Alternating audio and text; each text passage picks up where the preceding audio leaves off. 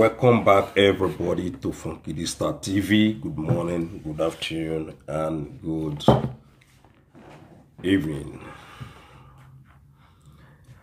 Now, I want to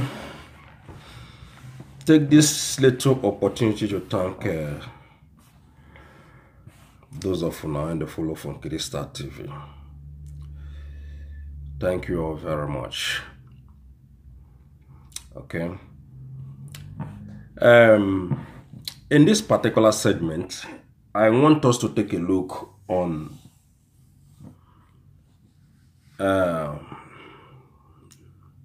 this particular headline. This news just come out, and the world is buzzing as the ICC issued arrest warrant for Benjamin Netanyahu and Yoav Gallant. And in the European part of the world, Sweden, they are now calling their people to prepare for the war against Russia. In Germany, the same thing. Now, the German people already entered European Union. And everything is going crazy. And as soon as this news come out, some people, they criticize the International Criminal Court for their arrest warrant for Prime Minister Benjamin Netanyahu and his colleague Yoav Gallant.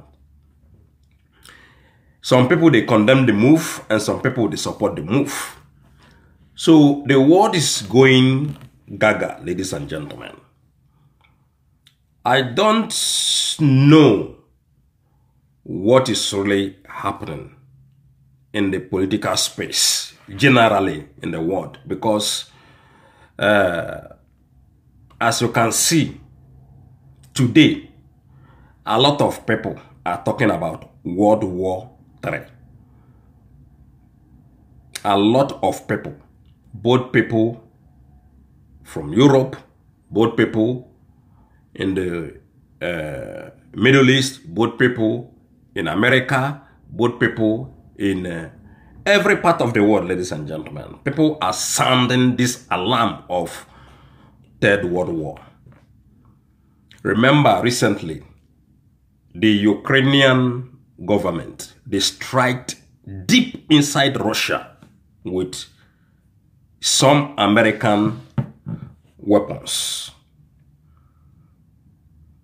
And President Putin himself already warned that if NATO people or this group of people, Iranian people, if they try to use any foreign weapon, that particular country that they used their weapon,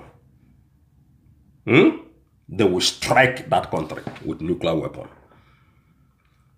So a lot of things going on, and this is crazy.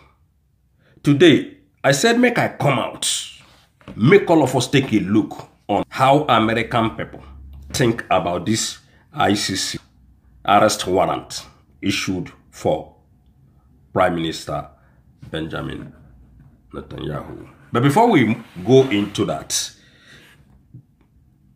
we have to remember that America is one of the closest allies to Israel. The headline reads, U.S. condemns ICC arrest warrants for Benjamin Netanyahu and Yoav Gallant. So, ladies and gentlemen, We are not supporting anybody. We are not here to preach against or in favor of their war. So, we are not warmongers. And we don't want trouble. We don't want war. All we want is peace. Okay? Peace across the globe.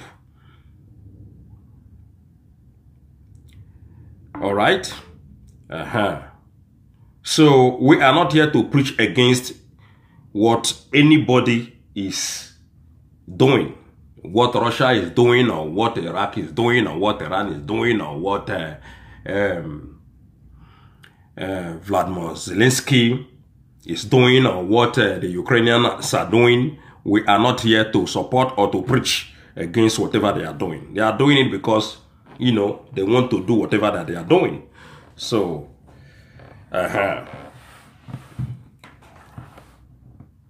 President Joe Biden has sharply criticized the International Criminal Court, ICC, for issuing arrest warrants against Israel's Prime Minister Benjamin Netanyahu and former Defense Minister Yoav Gallant.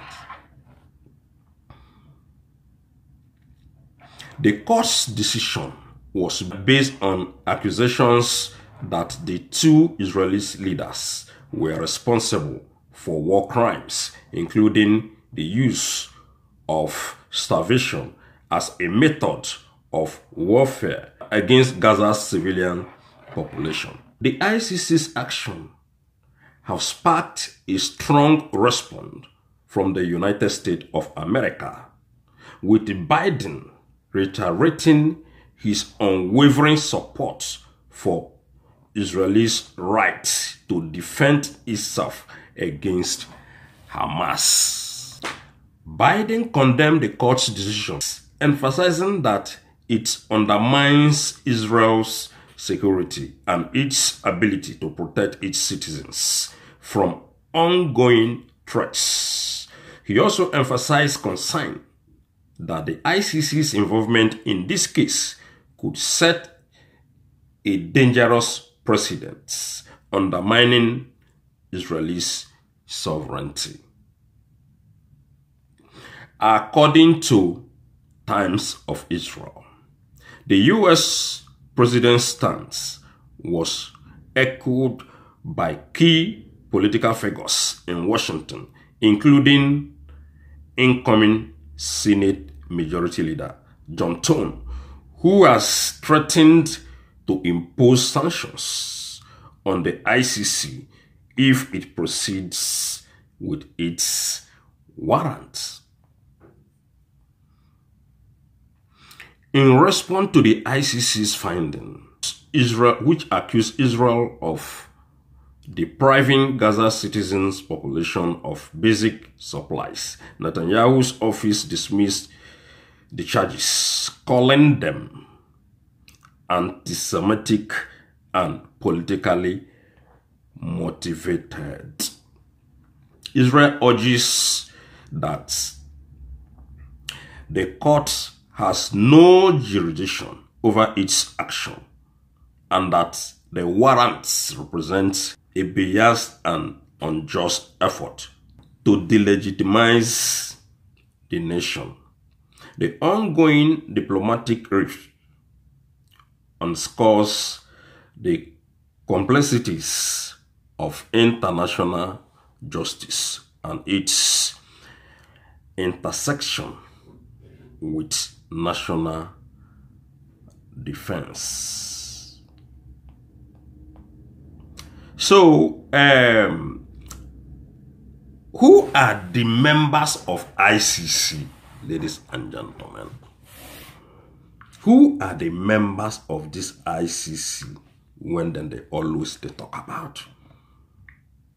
The members of the International Criminal Court, ICC, are the countries that have ratified the Rome Statute, which are known as states parties Africa, Asia Pacific, Eastern Europe, Latin America and Caribbean, Western Europe and other states. Okay, these are the people that makes up this ICC. So, a lot of people have reacted over this news. Some are supporting the Israel people, while some are supporting the Hamas people and the ICC people. So, but in this particular platform, we stand 100% neutral in any of these issues. So, this one now for the Netanyahu and the International Criminal Court people. Now, big fight too, but make una not go cause the people of the world Third World War. We are on our own. The only thing when una tell us be say una go be leaders, and we accepted it. We are not fighting against una leadership, but make una leave the world in peace. Make una leave the world in peace. The world have to be in peace, ladies and gentlemen. The world have to be in peace. The army people now, they have come to react about the arrest of Samuel Ekman in Finland. Samuel Ekman, the arrest of Samuel Ekman in Finland. Make we take a look, see what in the CDS they tell all of us about the arrest. Whether this arrest now true or false. Make we see what in the gentleman when we the Nigerian CDS they tell all of us about Samuel Ekman. The Chief Defense Staff respond to arrest of Samuel Ekman. The Chief of Defense Staff, CDS, General Chris Musa, has expressed optimism that the recent arrest of Samuel Ekman, the self-proclaimed Prime Minister of the Biafran Republic government in exile, is a significant step towards his extradition to Nigeria. Ladies and gentlemen, I don't tell una before, una when they support Samuel Ekman, I tell una say government then go catch this guy, then go send this guy home. Some IPOB people, I don't know whether they be real IPOB or they call those guys fake IPOB. Those guys are online IPOB members. Only online I they operate. And this group of people then get mouth like never seen before. I don't come out here many times. One on me on send message to Ekman. Say man, government day after them. Now look at what Musa they tell us here. The CD, I think the CDS. Say now a step forward to bring the self-acclaimed Prime Minister of the Biafran land, Samuel Ekman, to Nigeria. So I will come back to this particular headline with the next video so that we'll finish the story as it unfolds. One love, everybody. One love.